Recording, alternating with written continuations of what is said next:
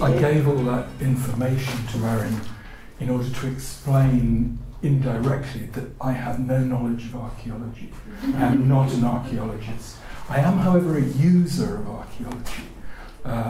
It's part of what I do in terms of deep mapping. So in a sense, I'm here somewhat tentatively to see whether there is some kind of dialogue to be opened up between the kind of work that I'm involved in and involved in helping doctoral students do and the kind of things that you do and are interested in. Okay. In archaeological narratives and other ways of telling, Mark Plutchenik argues that a more democratic approach to narrative might offer fresh opportunities to reflect on the roles and possibilities of both narrative and non-narrative writings of archaeology. I want to extend his argument in two ways, by linking it to Gemma Corradi Fiumara's call that we return to a listening that attempts, I quote, to recover the neglected and perhaps deeper roots of what we call thinking.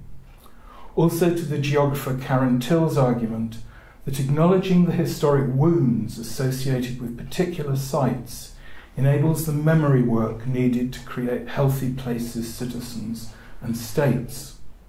This extension frames my thinking about how this site might be visualised.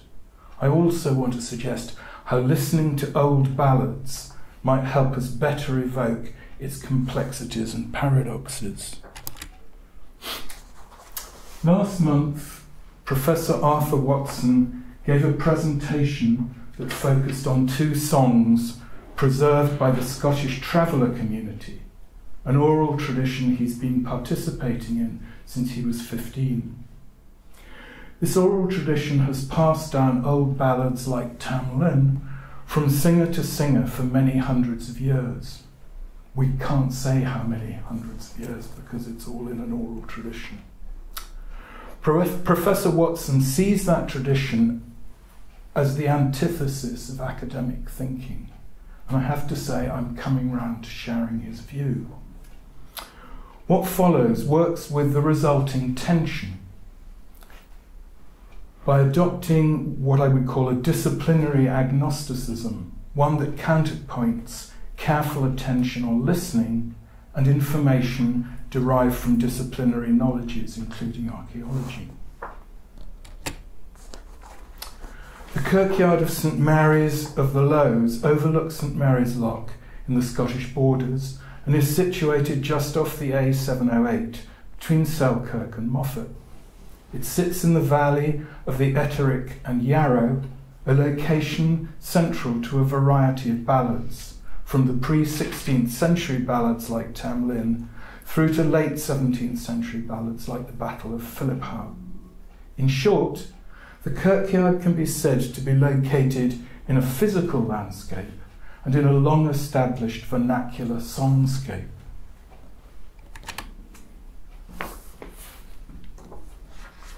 The site is currently the object of two quite distinct narratives.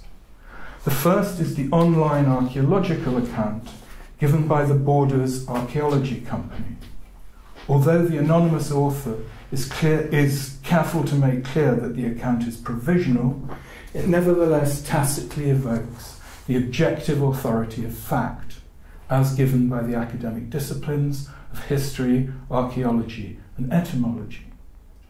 This narrative begins by citing archival evidence for the existence of the now-vanished chapel in 13th century documents and works its way back in time, citing both archaeological and etymological evidence to support the provisional findings. The narrative proposes that the kirk, abandoned in 1640, once stood near an earlier kell or cell occupied by a hermit. The name Lowes derives from the Cumbric term for a lake. Additionally, the site was originally located in the Cumbric diocese of Glasgow, which also suggests a Cumbric origin for the cell. This may have been established as early as the 6th century. Archaeological material in the surrounding landscape is taken to suggest that the site may have had some pre-Christian significance. The second narrative, provided by the Ettrick and Yarrow Community and Development Company, is present at the site itself. Its framing assumptions are those of a border heritage industry that needs to cater to a specific American constituency, one that visits the borders largely in search of its roots. Archaeology plays no part in that framing. This information board is part of a set distributed around a circular walk of the area that starts and ends at the statue of James Hogg, also known as the Ettrick Shepherd, located at the head of the Loch. As you can see, it presents the site as a peaceful and ancient place of worship and encourages visitors to rest a while and let its magic work on you. It goes on to evoke two major heritage tropes: Scottish nationalism and radical Protestant dissent. In the first case, by positing a link between the site and William Wallace. In the second, by mentioning the annual blanket preaching in commemoration of the Covenanters. This second trope also helps to give an added authenticity to the site, showing it as the locus of a pious act of remembrance. The reference to a tragic romance connected to the extended and long-established Douglas family, who are still major local landowners, adds specific colour. I'll come back to this reference later. What interests me, however, is what is absent from both these narratives.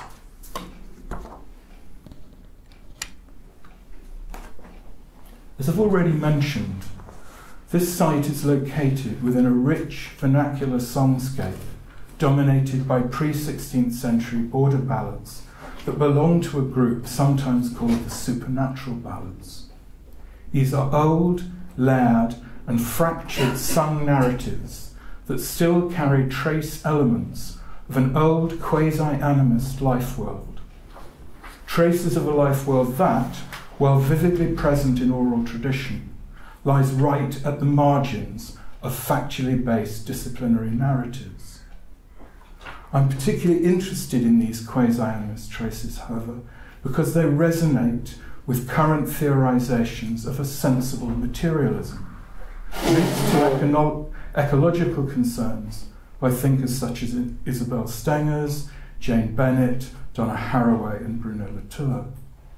I see these traces as potential temporal bridges, linking a neglected past, current high theory, an emergent attitude present in contemporary popular culture. Something of this emergent attitude is implicit in two verses from the song Resurrection by the American singer Rita Hoskin. I'm not going to sing, don't worry. I'll have no rebirth, but I will be in the bark of trees and the breath of air. I'll not be in a church, but in the cells of leaves, and maybe I'll see you there. Significantly, Hoskin relates her work to the tradition of Appalachian mountain music, which in turn draws on the old border ballads, among other sources. This is a detail from an old postcard of the James Hogg Memorial at the head of St Mary's Loch, alongside an illustration by Vernon Hill for a book of the old ballads that James Hogg helped collect. The valley in which St Mary's Kirkyard sits is haunted by two ballads in particular, Dowie Dens of Yarrow and Tam Lin. Before Hogg became the public figure commemorated here, he was the shepherd grandchild of Willow Farp, reputedly, like a great many others, it has to be said, the last man in Scotland to converse with the fairies. Which is to say that as a child he internalised a heterodox ontology radically at odds with that of the strict monotheism of Calvinism. The landowning and professional classes memorialised at St Mary's Kirkyard internalised Calvinism a century before Hogg's birth. But some of the rural labouring classes resisted the Calvinist assault on their heterogeneous culture. They sang old ballads populated by transgressive women, revenants, prophetic dreamers, and uncanny figures like Thomas the Rhymer, who, aided by the Queen of Elfland, entered the world of the good neighbours, which is the polite way of referring to the fairies. You don't refer to them directly. I probably need to clarify something at this point. These photographs are of Tam Lin's well in Carterhow Wood on the Ettrick, downstream from St Mary's Loch. Sir Walter Scott indicated, and numerous people still choose to believe, that this is where a young woman called Janet, Jeanette, or Lady Margaret met Tam Lin, the young grandson of the Earl of Roxburgh, who'd been abducted by the Queen of Elfland. I'm no more interested in such literalism than I am in the dismissal of the old ballads as picturesque but archaic nonsense. I hear these songs as evoking traces of an old, quasi-animist life world, one regarded by the authorities, then as now, as heretical, marginal, foolish, or otherwise unacceptable. Listen carefully, and ballads like Tam Lin offer up traces of a life world that's largely absent from both the historical and the archaeological record. These traces are, however, now receiving growing attention as scholars like Emma Wilby analyse and contextualise overlapping folkloric material, common to both the ballads and testimony given by individuals accused of witchcraft. As part of an oral tradition, however, these traces can never become fact. The information board I showed earlier refers to events narrated in a ballad called The Douglas Tragedy. This tells the story of the elopement of Lady Margaret Douglas, during which her lover kills her father and 7 brothers, only to be mortally wounded himself. In good form, Margaret then dies of grief. The information board suggests that the lovers may have been buried in St Mary's Kirkyard. Another ballad, The Dowie of Yarrow, has a broadly similar plot, but differs in being both framed and fractured by the devices of a prophetic dream. In this dream, a mother and daughter learn that the daughter's lover, a ploughboy, has fought with 9 local gentlemen for the right to marry her. The ploughboy kills 3 of these men, 3 withdraw, and he badly wounds 3 more, at which point he's stabbed from behind by the girl's brother. 2 significant qualities distinguish this ballad from the Douglas tragedy. Firstly, it introduces class into a narrative conventionally concerned with generational conflicts over inheritance in powerful land-owning families. Secondly, the landscape plays an active role in the narrative, particularly the Dowie dens themselves. In English, dismal, narrow, wooded valleys. These elements echo a pre-Christian ontology typified by the opening lines of the anonymous 8th century Irish ballad, Donald Ogg. In English, these translate as, "It is late last night the dog was speaking of you. The snipe was speaking of you in her deep marsh.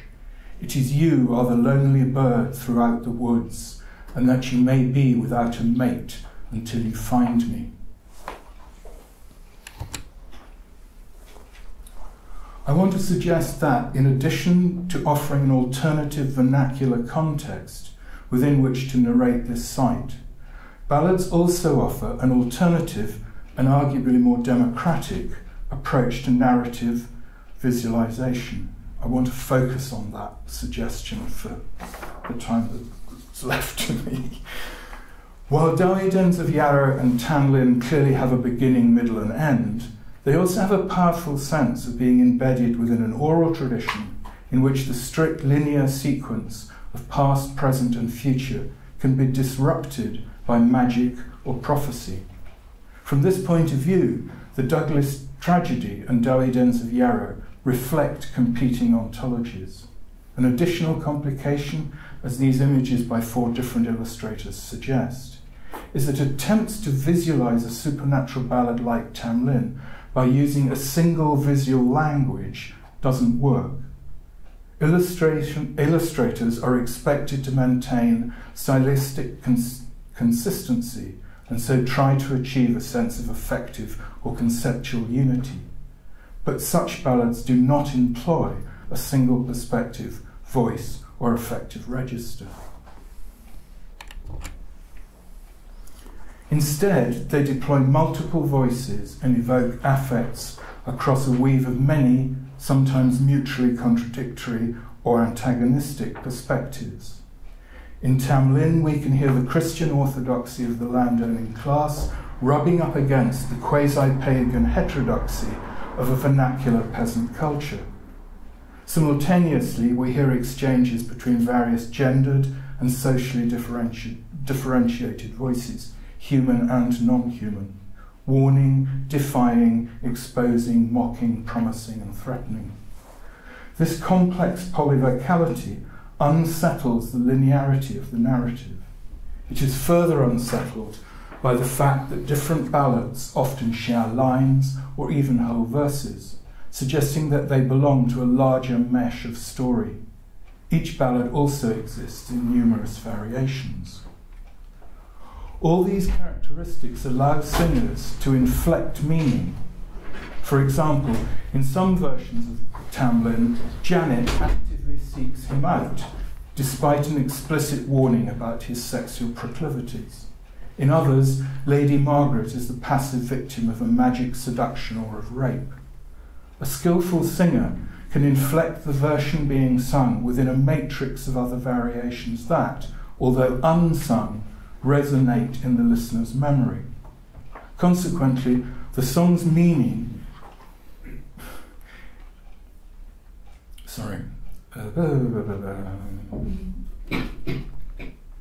Consequently, the song's meaning is constantly open to question and contestation, reflecting the nature of our own narrative identities.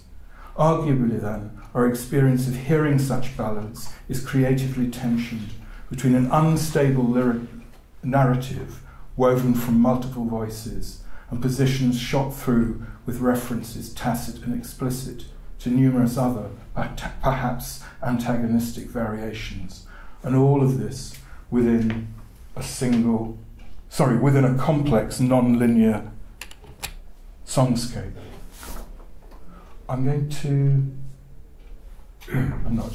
An alternative narrative of the Kirkyard of St Mary's of the Lowes might amplify the provisional archaeological information as follows.